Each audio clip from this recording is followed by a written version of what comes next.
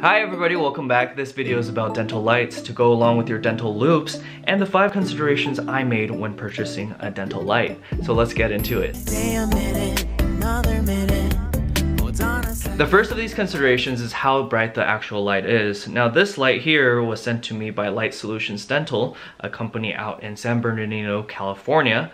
They were nice enough to send me a few to just test out. Now this one has 3 different settings. I for one don't like the brightest setting at all. It just strains your eye and after a while it ends up hurting it as well. So I usually keep it around medium. And the cool thing about this light is that it leads into the second consideration, which is it corded or is it wireless? Now this one's wireless and so is this one over here. But the 2 difference about these 2 is that this one also has a battery pack that you can take off and put on if one happens to, run out of batteries. Which is why I like these portable ones so much. Say that you're assisting one of your bigs or one of your colleagues and you just don't want to put on your whole entire loupe because these things are wonky.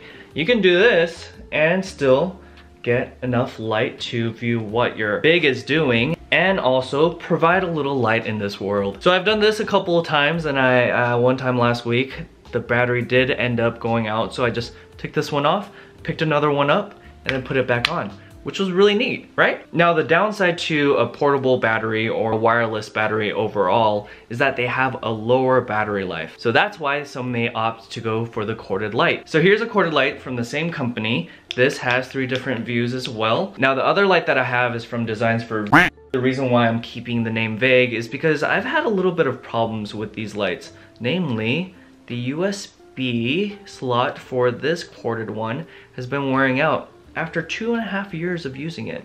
Ideally, a light should have a longer lifespan than that.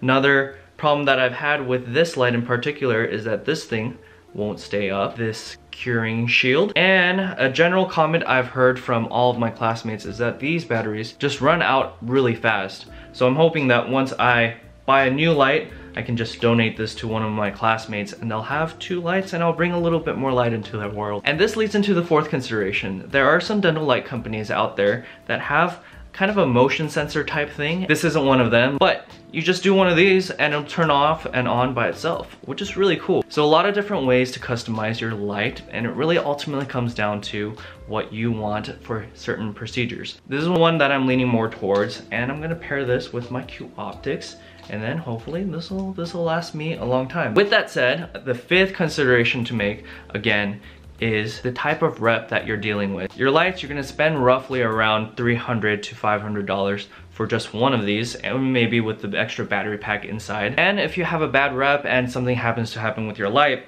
you'll end up with one of these that, just isn't working. So yeah, those are my 5 considerations. Thank you so much. I hope this video helped. As always, if this video helped you out, please give it a like and a comment down below. And also be sure to subscribe and share. That always helps me out. Thank you. Your other pre-dental friends know not to go for these companies